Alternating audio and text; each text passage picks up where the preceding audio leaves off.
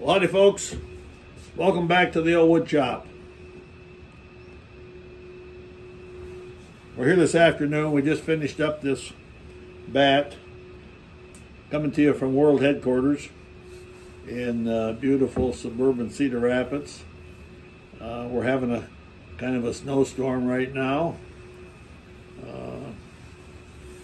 but I guess that's not something that we aren't used to. So here's the bat I've been working on. It presented a number of problems. I'm amazed at how good it looks. I can't believe that it looks this good because it has some basic problems. But 32 inches long,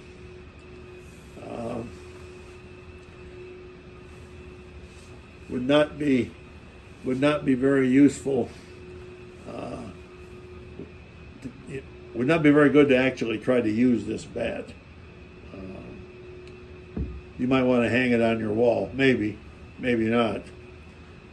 I guess depending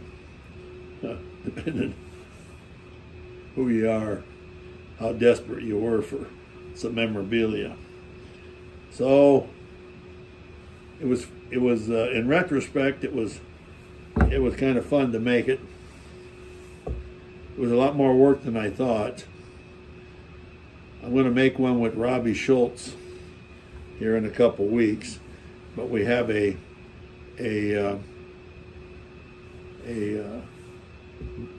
bat blank that's made out of maple, and it's specifically for bat, so I don't think we'll have this trouble.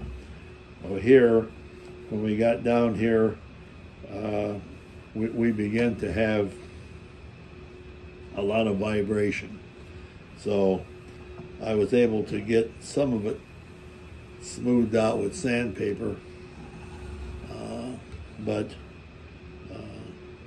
to the unpracticed eye, I just took it up and showed Evelyn. She thought it was really great.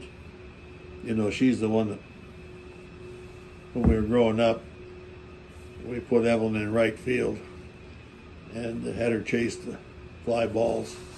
So she's really not an expert. Great person, not a great ball player. Anyway,